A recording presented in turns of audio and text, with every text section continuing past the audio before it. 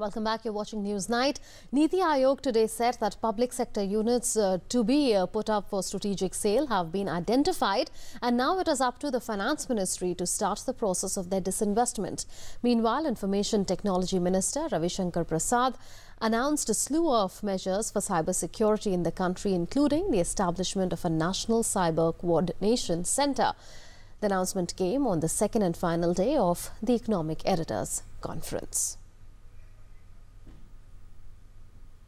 The last day of the two-day Editors Conference hosted a number of ministers who spoke about various issues concerning the economy. The day started with Information and Broadcasting Minister Venkiah Naidu calling demonetization a historic step and a game-changing measure that will help clean the system from black money. I only appeal to all, including media and opposition parties, please don't create unnecessary apprehension in the minds of the people.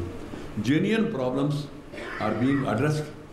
There is regular monitoring of the situation by the Finance Ministry, Reserve Bank, and all these are part of the Prime Minister's ease of doing business, reasoning the public life. Union Minister of Electronics and IT, Ravi Shankar Prasad, talked about how his government announced a slew of measures to reduce the digital divide in the country and how poor must be brought under the digital net.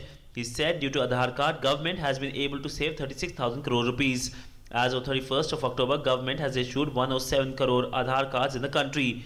The IT Minister also announced major initiatives for cyber security, including establishment of 1,000 crore rupees National Cyber Coordination Centre. Cyber security, we have decided that all organizations having a significant IT profile must appoint a cyber security officer. ये हमने एक फैसला किया है cyber security officer, और हमने और एक काम किया है कि हमने ऑडिटर्स की सूची बनाई हुई है ऑनलाइन कि the third party audit of the IT profile of a company. Addressing the Economic Editors Conference, Niti Aayog Vice Chairman Arvind Panagaria outlined the various policy suggestions made by the think tank, and he was optimistic that some of these big-ticket reforms are going forward. We adjudicate between the states and the central ministries. So there are often many pending issues of the states which have not been cleared by the central. Central government needs to send answers, but these are lagging behind and all. So generally, what we provide a facility under which the state can, collect all its pending issues. Generally, these are 25 to 30 issues that they collect together, and they can send it to us. The 2 days Editors Conference aimed at bringing business editors from various dailies across the country on one platform and bring regional issues to forefront. Siddhant Sibal, DD News, New Delhi. Days after the government demonetized 500 and 1,000 currency notes, people continued to throng banks, ATMs and post offices in large numbers, even as they welcomed the government's crackdown on black money. Banks said that it would still take a few days before ATMs become fully functional, even as the RBI urged people to be patient. Concessions allowed for use of old 500 and 1,000 rupee notes have been extended till the 14th of November, even as the government is not letting up its guard on unscrupulous elements trying to circumvent government's demonetization decision. It was the second day of exchange of old demonetized 500 and 1,000 rupee notes for new.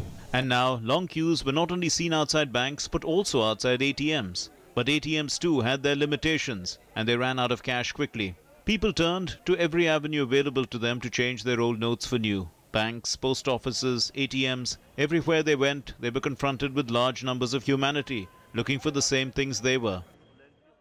In the national capital, people stood in line since the early morning to change their money, waiting patiently for their turn. In Chandni Chowk area, rapid action force personnel had to be deployed as a precautionary measure in case the crowds literally got out of line. Banks had said that cash could be withdrawn from ATMs from Thursday night itself. But in many parts, ATMs were out of service for want of currency, leading to people's consternation rising. But despite the trouble, people are still happy with the move to demonetize the notes. जहाँ तक मैं मानती हूँ कि ये तो सही है, क्योंकि इससे a lot of black money जो है ये सामने आ जाएगा, आ भी चुका है in fact. I require the money today, but I cannot stand here in the line for 90 people, means about 3 hours I have to stand. So the government or the bank people, they should do. The banks say that it would take a few more days before ATMs become fully functional. In Mumbai too, there were long queues outside banks and lengthy queues outside ATMs. but many people were disappointed to see out-of-service signs. This is the second day of getting your notes exchanged, and we are at a bank where people are coming and getting their notes exchanged. People are also depositing the 500 and 1,000 notes directly into their accounts, and the bank officials are facilitating the entire process, and they are taking all necessary steps. Meanwhile, the Reserve Bank of India has said that banks do have sufficient cash available with them and has urged the public to be patient. The SBI has said that after the 500 and 1,000 rupee notes being withdrawn, until noon of November 11, 53,000 crore rupees had been deposited into the bank. Meanwhile, in Jammu and Kashmir, people were seen queuing up to withdraw money from ATMs in Baramulla. In Patna, people went to post offices to change their money as well. पैसे के लिए problem में घूम रहे थे, पुराना पैसा चल नहीं रहा है, 500 रुपया है मेरे पास पुराना, लेकिन कोई दुकानदार ले नहीं रहा था, कल से मैं प्रॉब्लम में था, आज मेरा समस्या हल हुआ है.